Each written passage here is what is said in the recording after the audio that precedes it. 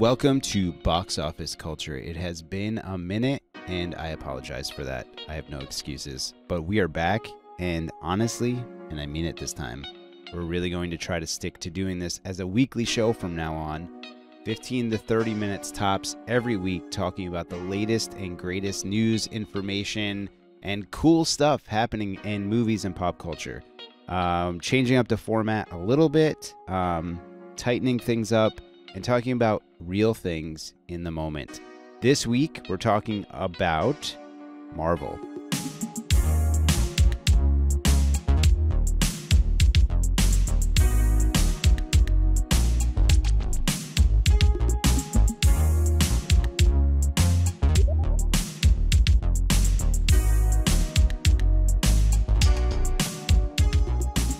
A new Variety cover article hit this week by Tatiana Segel called Crisis at Marvel, Jonathan Majors' backup plans, the Marvels Reshoots, reviving original Avengers, and more issues revealed. And this article comes from, I believe it's coming from the publishing of this new book, which I have not yet read, called MCU, The Reign of Marvel Studios by Andrew Kishino. Maybe I'm pronouncing that wrong, and I apologize, Andrew. But we're talking about that. We're talking about Marvel fatigue. Is it a real thing? We're talking about the Marvels, which is coming out here at the United Theater next week, and more, so stay tuned. Joining me today on Box Office Culture is Lee Metzger. Hello, I'm back.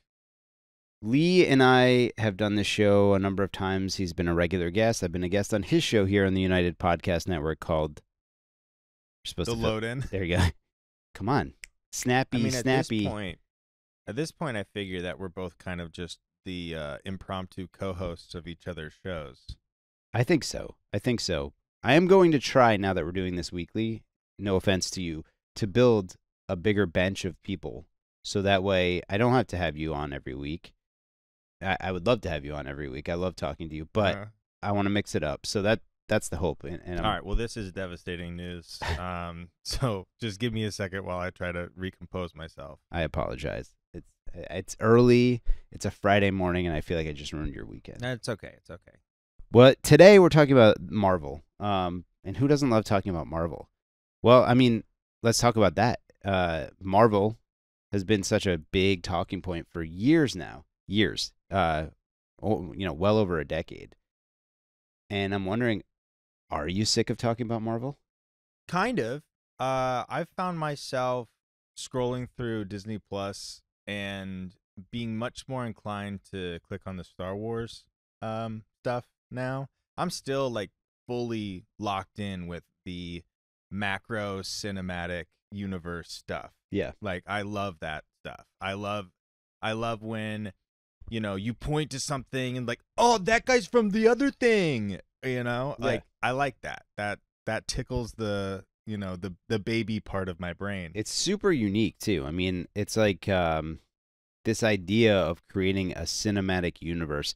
You could argue that there have been little attempts here and there over, past history of doing things like that, but not putting a name to it maybe. No. But Marvel kind of rebranded and recreated this whole strategy around synergy between properties, and I mean, I am a big Bob Iger fan. I think Bob Iger and what he's done at the helm of Disney is kind of remarkable. Buying Star Wars and Marvel, and things he's done with Disney parks and all of that. I'm kind of a fan of what he's done at the corporate level to bring on these properties. And 2008 is when the MCU started with Iron Man, and we've gone way, way, way beyond that.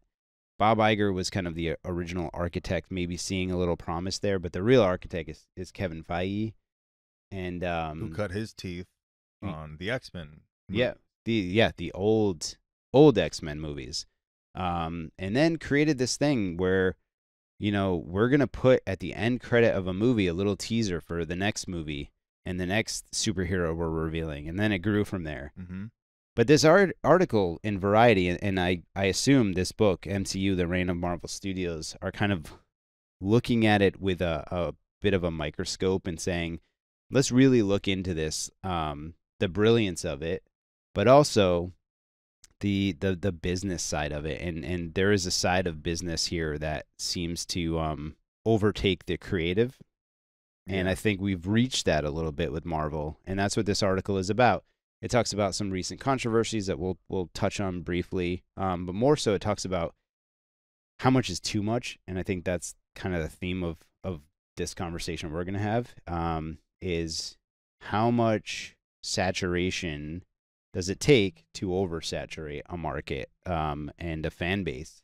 And Marvel fan base has been fervent and amazing, and people were clamoring for everything that was to come out. There were Marvel podcasts.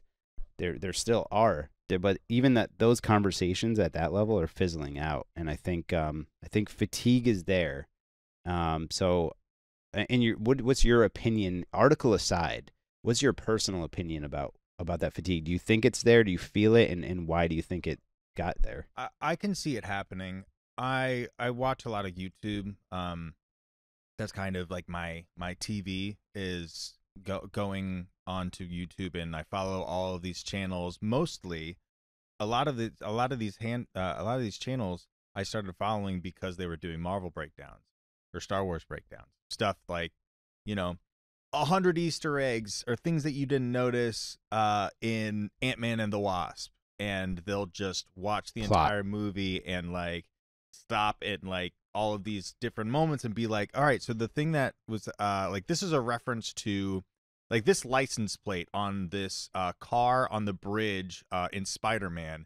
It says, blah blah blah. It says, ASM 110. And the reason it says that is because it's Amazing Spider-Man episode or volume. What is it? The comic books. Is it volume 110 or Issue 11. issue? Yeah. Issue 110, and then it'll be like that was the one where Spider-Man saves a bunch of people on a bridge. Yeah. And I started watching all of these channels for those breakdowns, and now you can see the fatigue is hitting them. It is. Because these video breakdowns, they're becoming, you can tell that the hosts are beleaguered, they are like, you can see the circles under their eyes. It's just like, you can tell it's not fun for them in the same way that it was before.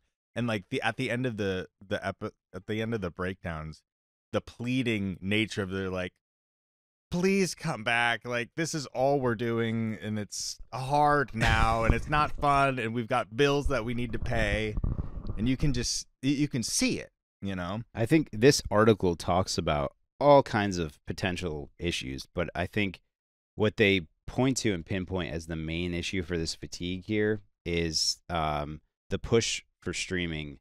It's funny and ironic, and the irony that we're doing this from a movie theater, and we're a movie theater podcast, is not lost on this, but there's this irony about streaming and how much money streamers are actually hemorrhaging right now. Like, they're losing money. They're pumping so much money into so many things, and now there's so many streaming services out there that, if you honestly, the beauty of streaming was that this was an escape. This was a chance to cut cable.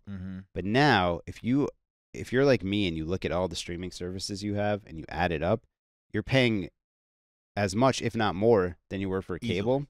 So we've reached a point where it's like, this is too much, and there's so much content being pumped out. Yeah, you can't keep up, and some great content even is getting lost. But places like Disney Plus, and I love Disney Plus, but they had a real push that we need new Marvel content all the time. If there's not a movie out, there's a new TV show hitting, and they're all tied together. There is no unique one-off property. Everything has to tie into the other thing. The story arcs have to be continuously moving together, which is an insane thing to first put on writing staff, to keep up with that, to tell a full, succinct story, but also leave things open enough for the next completely disparate show or movie. But you have like 3 writers' rooms, essentially. You have the writers' room for She-Hulk, Loki, and Falcon and the Winter Soldier. Like, at the same click, you have 4, maybe 6 even movies in development with different screenwriters and teams there. Kevin and his team at Marvel need to be the ones that are the architects of the main storyline, the cinematic universe, and how it all ties together. But because of the push for constant content, it's getting muddied and inconsistent. And then, interestingly, in this article, they really talk about the visual effects piece too, and how taxing it is, and how like the visual effects artists from Marvel have unionized because they're being burned out and overworked, and some of these things are being released with like not finished effects for their premiere, or they're adding things in later, like She-Hulk apparently. There's this whole sequence of her transforming that was later in the show, but they ended up adding it earlier in the show after it premiered. And so, I mean, you don't do that. You don't put something to screen and then go back and change it and fix it. So that speaks to a greater problem unless here. you're George Lucas. Yeah, unless you're George Lucas. But that, I mean, honestly, that speaks to a greater problem here, which is, it is oversaturation at the production level, but then that trickles down, and Marvel was known for the quality. Yeah, you're like, we're going to a Marvel movie, it's going to be great. And now you go to a Marvel movie lately and it feels like, it could be great. That this doesn't suck. Yeah, like Ant-Man Quantumania is a fun movie, but it is, in my opinion, easily forgettable. Next week, The Marvels is coming out. I have high hopes for The Marvels. I loved Captain Marvel. I love Brie Larson as Captain Marvel. I think she's like the Superman of the MCU. Just so powerful, such an amazing, strong character, and that the fact that they're bringing Miss Marvel and Rambo and like all of those characters together in this. What's her name? Photon? Who? Monica Rambeau. I don't know. Me neither. But it's Monica Rambeau is her character's name, and then Kamala Khan is Miss Marvel. But the fact that they're bringing all three of those characters together, and Samuel L. Jackson, it looks fun. It's also, I will say, it's the shortest Marvel movie to date. I believe it's 90 something. It's like an hour 40 minutes about. Oh, which is amazing, because that's another problem, is they're putting in so much to these movies that they can be a little bloated. With Endgame and all of those movies, those felt epic and amazing, and those were the culmination of like 15 years or so of buildup. So no one would blink an eye if it's a 3-hour runtime. And we've sat with these characters: Robert Downey Jr., Chris Evans, Scarlett Johansson, movie after movie. I mean, we love these characters. We cry when Robert Downey Jr. dies in Endgame. But now, because Marvel and audiences have this disconnect, they're really trying to think of new creative ways to create that connect again. And they're actually talking about reviving some of the characters, like Robert Downey Jr. as Iron Man, because they've retconned a number of times. And you can do that in the comics world because they're comic books, and they've created a multiverse. So the storytelling can be a little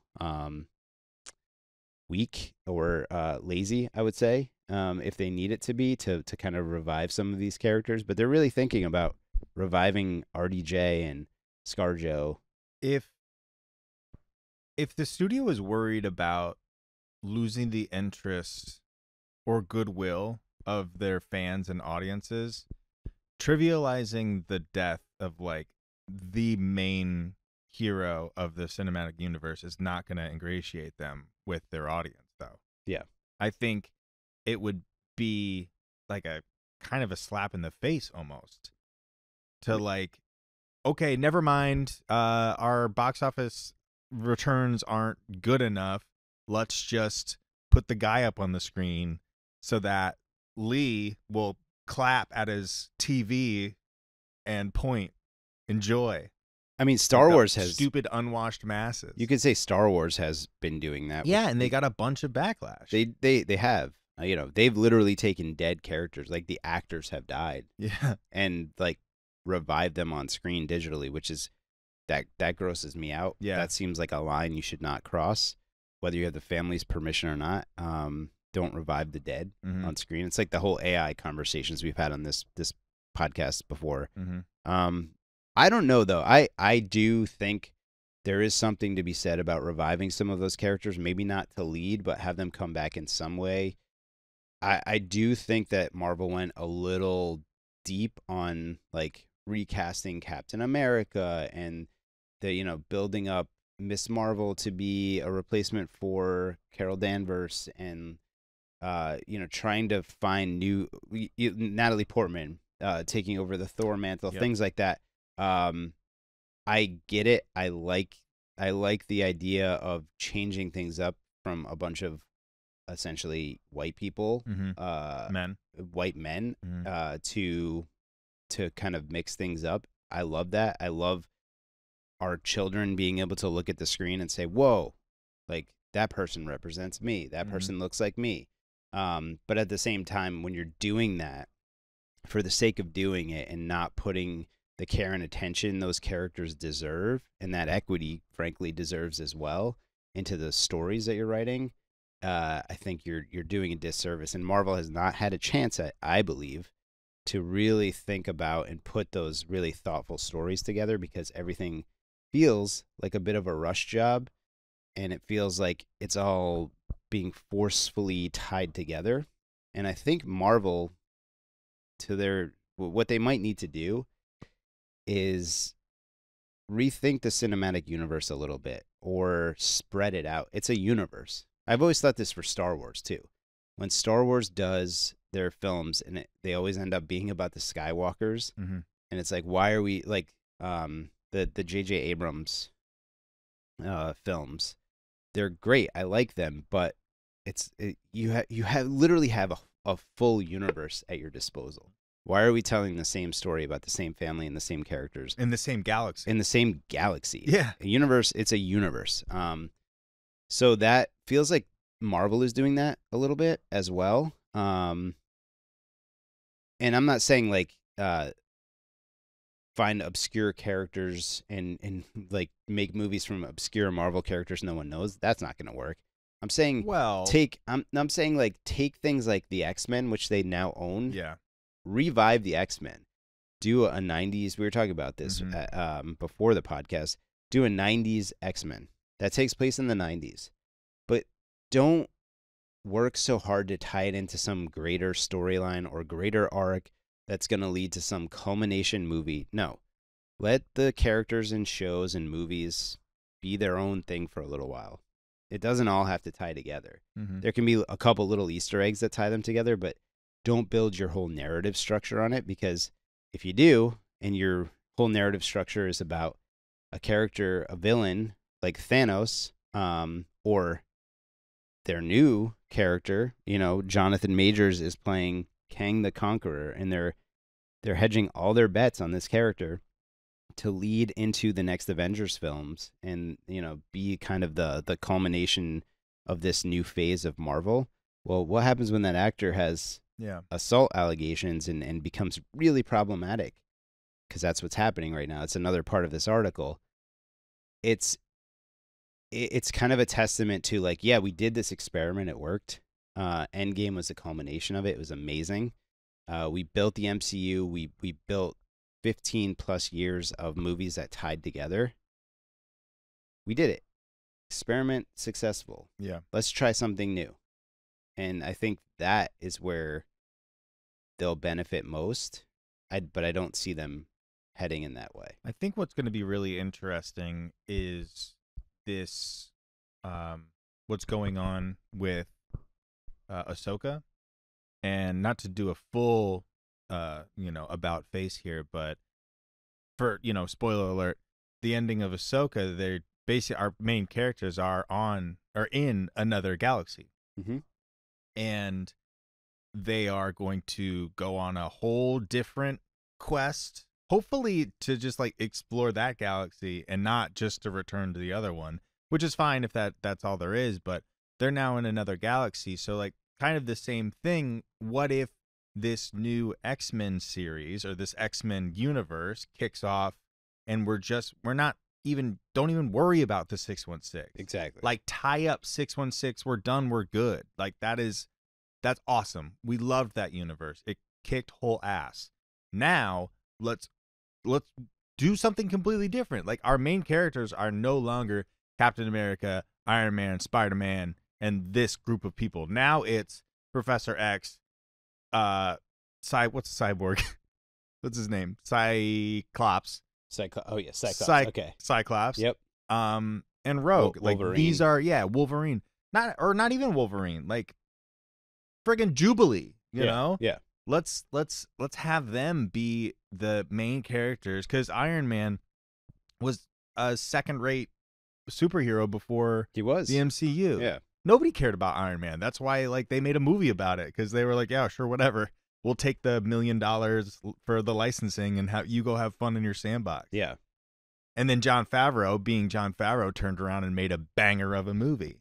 And like Ahsoka, if they do go that route, they still have a spectral Skywalker in tow, you know? So they still have that foundational anchor to the core storyline, and they could make it work, but don't lean so hard on it. And I think the same could be said if for whatever Marvel ends up doing next. And here's the thing. There is Marvel fatigue for sure. You can see it in the box office numbers. Guardians of the Galaxy did really well. Ant-Man kind of barely broke even, I would say, at the box office. The Marvels, people are saying they are not expecting it to open as strong as it needs to. I hope it does. I think it looks fun. I'm really excited to see it. Yeah. But the people who are there are people out there who are just anti-Brie Larson, women led.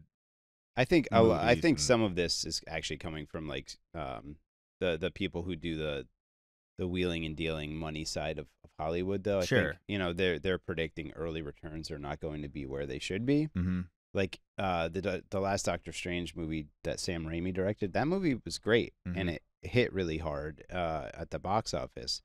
But you can only have so many break-evens, or and these movies cost so much money, especially in marketing and things like that, that if you don't hit like $500 million worldwide, then you're not a success, which is that's a whole other subject.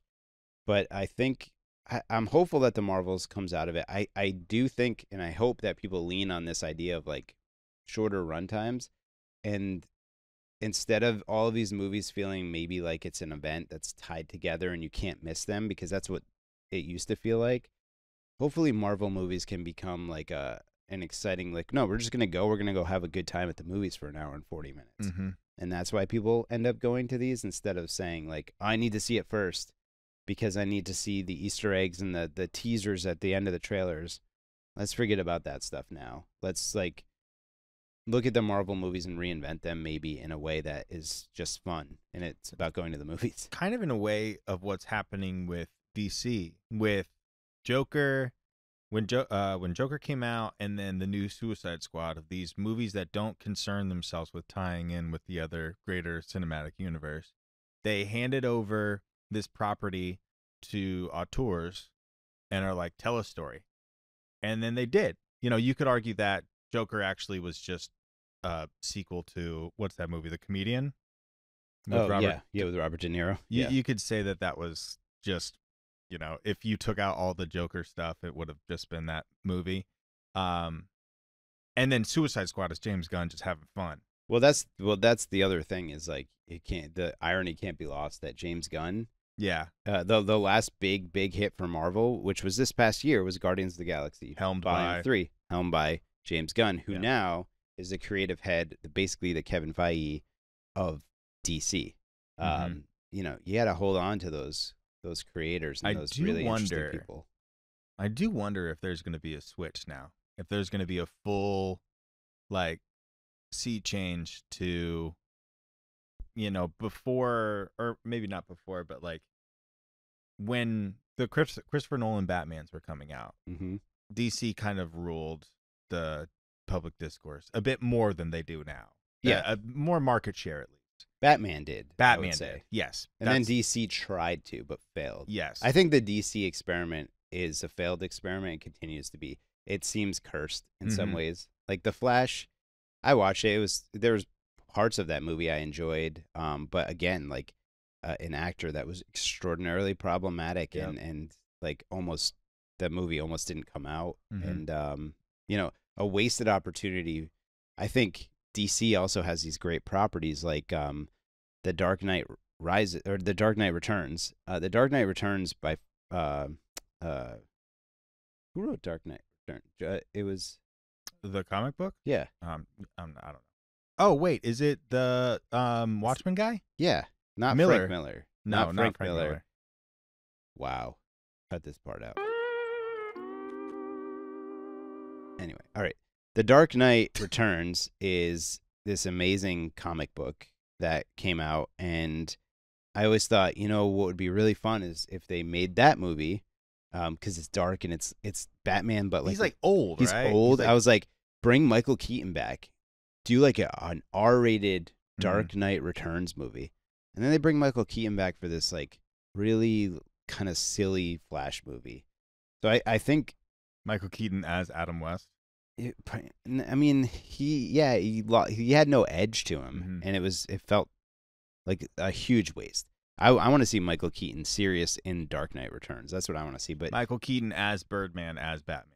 I mean, it almost is that. Like when Birdman came out, I was like, wow, this is more reason that this would work. But it's never gonna happen. And I think DC to me is the lost cause. Marvel, I hope doesn't get to that point. But they have promising things like a new Blade movie with Mahershala Ali in the works, and so I hope they get it together. I think I would say anybody who wants to learn more about this or kind of read deeper into the inside baseball side of this, go to Variety.com. Check out that article We'll by link Tatiana to Segel. Yeah, we'll link to it in the show notes. Yeah, it's their cover article. It's called Crisis at Marvel. It's really interesting, but it ends on this note that says, don't rule Marvel out. Let's not forget that Marvel is still making massive amounts of money, and has changed the entire, literally the entire, not only cinematic landscape, but streaming landscape as well. Yep. They changed the entire entertainment industry. The MCU shifted the entire entertainment industry, and that's a major thing. Yeah. And it has good, it has bad. It has good, it has bad. It has good, it has bad, and like anything else, I don't know where it goes from here. Yeah. But we'll see with the Marvels coming out, and we'll see what they do and where they pivot to. And Deadpool 3 comes out next year. Wolverine. Yeah, I was gonna say it will be interesting to see because in that article they say that the budget for Deadpool 3 got cut in half, and if we all remember, the first Deadpool movie also had a severely limited, compared to other MCU movies or other Fox properties at that time, a severely limited budget. So I do wonder what's going to happen because people are going to come out to see that, to see Wolverine, to see for sure Hugh Jackman. Hugh Jackman as Wolverine in Deadpool 3 with his buddy Ryan Reynolds. Yeah, no, it's going to be, that movie is going to crush. Rated R. Yeah. Hard R for it's gonna sure. Be incredible. Yeah. So that it'll be interesting to see how that movie's performance does, and then how it informs the future for It's Marvel. Another testament to writing. I think slashing a budget sometimes is a good thing because it forces you to think more about story and character and lean more into your characters and what you have instead of effects, or using effects as this kind of blanket coverage for BS. Which like the Ant-Man Quantumania movie to me was that. It was like, look at all this spectacle with like no plot, and the character felt written as like a punchline in some ways, lazy writing. And I think, when you slash a budget and you have someone really great writing the script and directing, I think you can that's where the magic really happens. Like the first Guardians of the Galaxy, everyone's like, who are the Guardians of the Galaxy? Everyone's like, this isn't going to work. Why is Marvel leaning into some really, really unknown, obscure group? Well, it worked. It worked because it was directed and written in a way that was fresh and different and fun and vibrant. Granted, that movie had a massive effects budget, but I'm just using that as an example of like good writing is the key to all of this. Yeah. And when your good writing is being muddied by studio executives who are saying you have to do this, here's our notes, 40 pages of them, changing your entire plot line because it has to tie into these 3 television series that we're writing that might not even do that well, but we're committed to them. That's where things go awry, and that's where Marvel is right now. But honestly, I think they could pull out of it, and I think they probably will. I think they will too. We'll talk about more about Marvel and kind of follow up on this stuff, as new Marvel movies release. But this is a really interesting article. Check it out. This is the kind of thing we're going to be talking about week after week. These kind of newsworthy, in the moment items related to films, and then occasionally dipping back and doing fun things like watching a movie together, an old weird movie or something like that, and talking about it. So I'm excited that we're back with Box Office Culture. We're going to be back every week. So stay tuned and come out and see Marvels this week. You're going to enjoy it, I think. And send us your comments, send us your reviews. We want to know what you think. We'll read some of them back if we get any on the next podcast. All right, until next week, I'm Tony. This is Lee. This is Box Office Culture. Bye.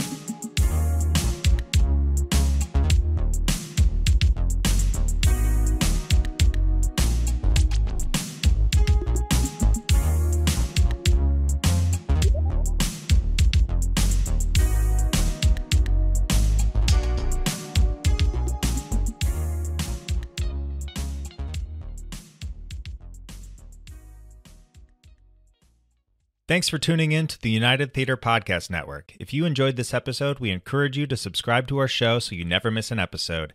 And if you could take a moment to leave a review, we'd greatly appreciate it. Your feedback helps us create content that you love. So hit that subscribe button and leave us a review, and we'll see you on the next episode.